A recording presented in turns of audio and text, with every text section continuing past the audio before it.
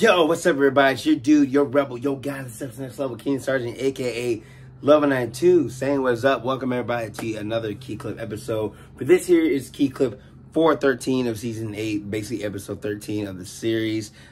Season, sorry. I don't know how much. We have, like, just so much in the series. Like, yikes. But, it's another good day out today, and got a whole lot more videos rolling for you, and I want to try to make some quick little videos. I definitely want to try to get this really, really big special coming up soon. So prepare for that. Now, we looked at a good couple of games. For starters, for 410, sorry. We looked at the classic game of Bob the Builder, the laptop game. And it was a very particular type of game. It's not bad. It was just all learning and stuff. And then we looked at the classic Atari for pole position. Now, of course, same brand, you know, everyone has played the arcade most of the time, but like having it on the Atari looks somewhat similar, different, but you know, it's all good. So we are going to look at another game, surprisingly not with the same console, but one of the competitors, Coleco's Donkey Kong. Yes.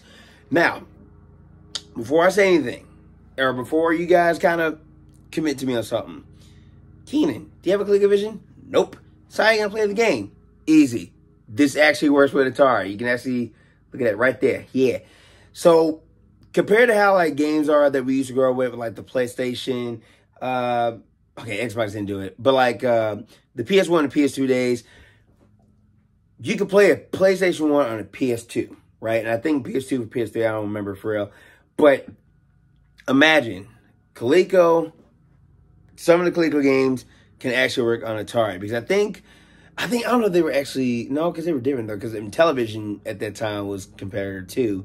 But either way, the fact that I can actually play this on the Atari is crazy. Now, of course, everyone has seen Donkey Kong throughout the millennia.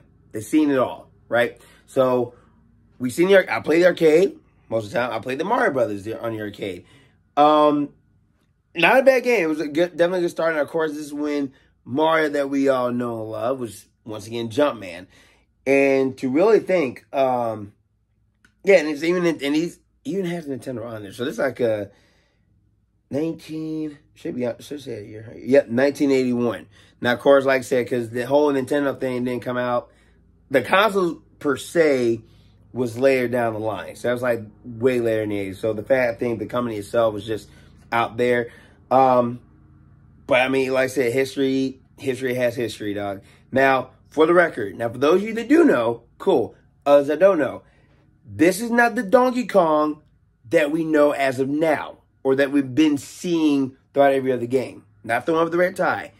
This is the other version, which was Cranky Kong. If you guys, he was around since Donkey Kong Country days, and I think he's still somewhat relevant in the case. But yeah, the one with the red tie kind of got more iconic because, of course, beforehand, he was also in Super Mario Kart that we all seen a few seasons ago. But like I said, Donkey Kong is always going to be a classic to me. So let's pop this in the Atari, shall we?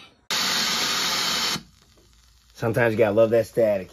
So, yeah, now this one, compared to the arcade, of course, black background's fine, but then you have a little bit of the purple, and it's actually changing colors. So it's weird.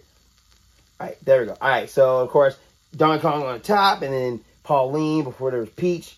So let's get this started. And I would like to say, I do still love these sound effects. Oh, that was weird.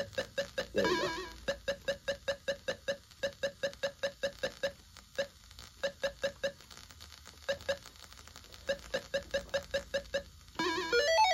Oh, wow, really? Okay. Yeah, but like this is like one of the most simplest games out there. Like pole position, like I said, the steering is kind of, you know. Okay, I should have went the other way. Not even close. Like I said, the arcade was so different, man. But this one right here, this is just like reminiscing. God, my stick. Oh my! This controller. Ah. Yeah, that's going to be a quick one.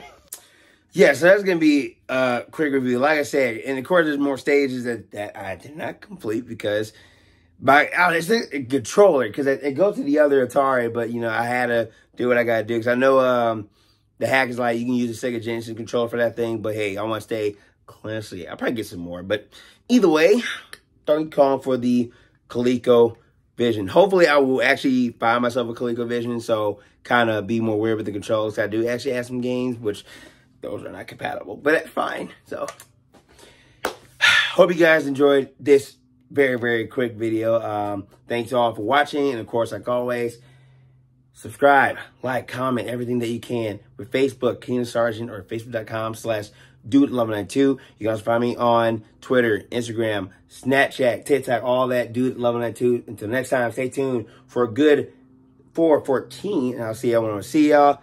Peace. Stay awesome.